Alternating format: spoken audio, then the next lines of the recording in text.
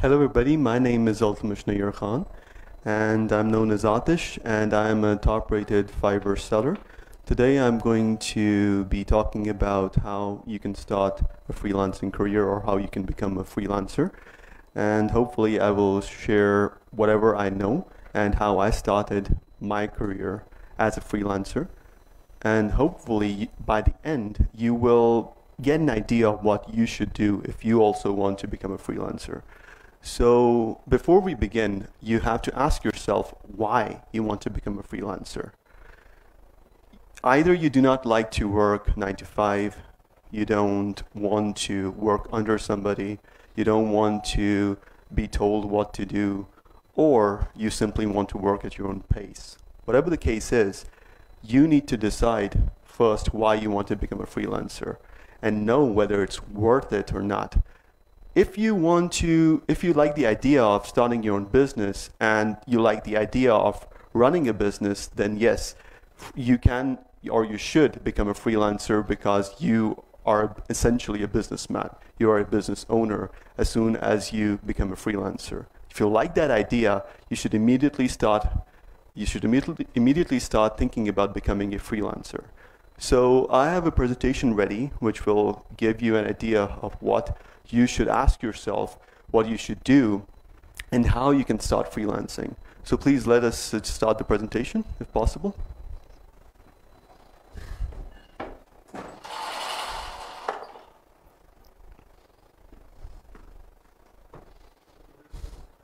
Turn the lights off, please.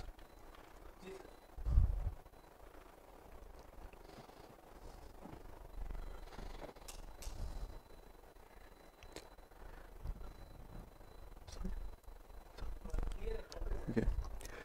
So the first thing is that you should not try to become a freelancer or just become a freelancer for the sake of, oh, my friend is a freelancer and he's earning well, so I should also start freelancing.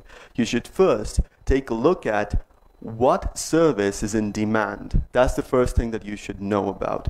So even though you can sell basically any skill, which means if you're an engineer, an accountant, a developer, a game developer, a web developer, you can sell that skill. You can sell any skill, but to make a good living, you need to take a look at the most valuable skills and what is in demand.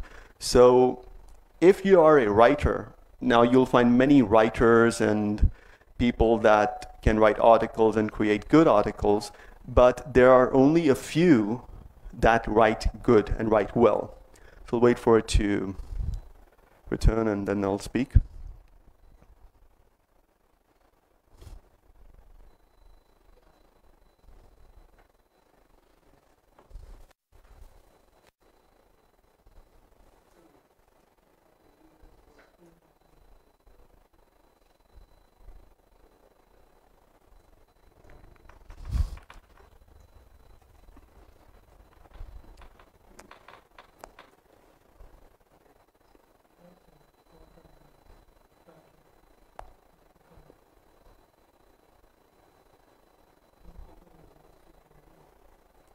Okay, so I'll start again. What I was saying is that you may have a skill, but if that skill is not in demand, you will not succeed. You should always focus on learning skills or developing skills that are in demand. Before becoming a freelancer, take a look at what is in demand. That's the first thing. The old saying goes, if you want to become a billionaire, solve a problem that is worth $1 billion. Keep that in mind. So if you are a game developer, you're solving maybe a $5,000 to $10,000 problem, and each project will be worth somewhere between that. So it really depends. If you're a writer, you may be earning $5 for 100 words. Depends on your skill. Take a look at what problem you want to solve, what service you will provide, and if that solution is valuable, you will be paid accordingly. You may need to learn a variety of different skills. Now, as a freelancer, do not rely on a single skill. You should have a variety of different skills. Find out what will work for you. You may even be forced to perform tasks that you seriously dislike. I'll share an example. A friend of mine was a front-end developer, which means he used to create websites, but only what you see, what the user sees. But as a freelancer, to earn more than $1,000, he also had to learn the back end, which is when you log into Facebook, your credentials and your password is sent to a server, and that server tells Facebook that yes, this data was valid, so let the user log in. He had to learn that, and he absolutely hated it. But the reason why he did that is because he wanted to take his earning from $1,000 per month to $5,000 per month, and he did things that he disliked. He learned the back end, how things work on the back end as well. So as a freelancer, you cannot only do what you like. You have to sometimes do things that you seriously dislike if you're serious about making a good living. So that is something that you need to tell yourself. You will not always be doing things that you like. So I've already given the example of a front-end developer that you see over here, for example, front-end developers. You may have to forget about what you like or want to do and focus on acquiring skills that are in demand and can help you become successful in providing valuable solutions. So this is, I don't really need to explain this. You just have to look at what is valuable. And so, maybe you will like it, maybe you will not, but in order to earn well, you need to only focus on the things that are valuable in the marketplace. Next slide, please. Either learn what other freelancers are doing or find out yourself what are the most in-demand services.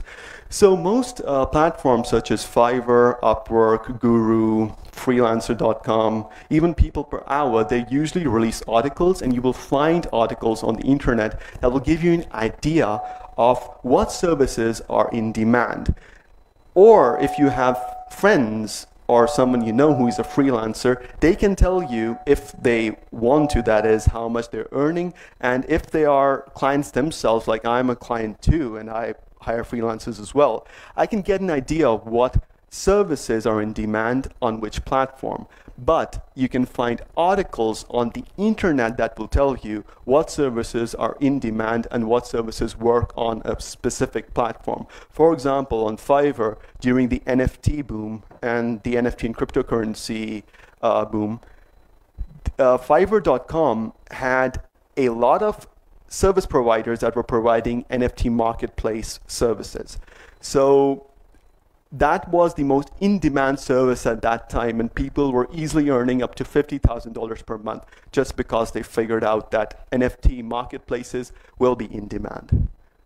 Focus on categories that have a very high barrier of entry. That means you should not focus, or you should not be looking at just to become a writer or just a person that anybody can be that person. The skill that you acquire should have a very high barrier of entry, which means not everybody can do it, or you will need special equipment for that. For example, if you want to be a 3D modeler, you should also go into 3D rendering, which is not, everybody cannot do 3D rendering because you need a very powerful computer, which means the barrier of entry is having a powerful computer, which may cost up to $5,000 to make that computer. Now, not everybody will be able to afford that.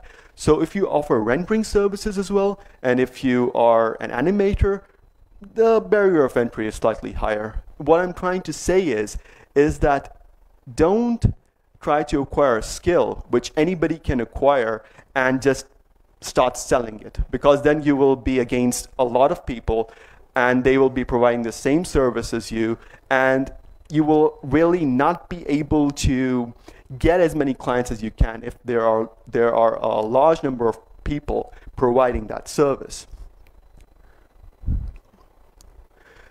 Focus on category services that are extremely difficult to master. So programming, for programmers, you will find many programmers on Upwork, Fiverr, Guru. However, there are only a few people over there that are masters at what they do.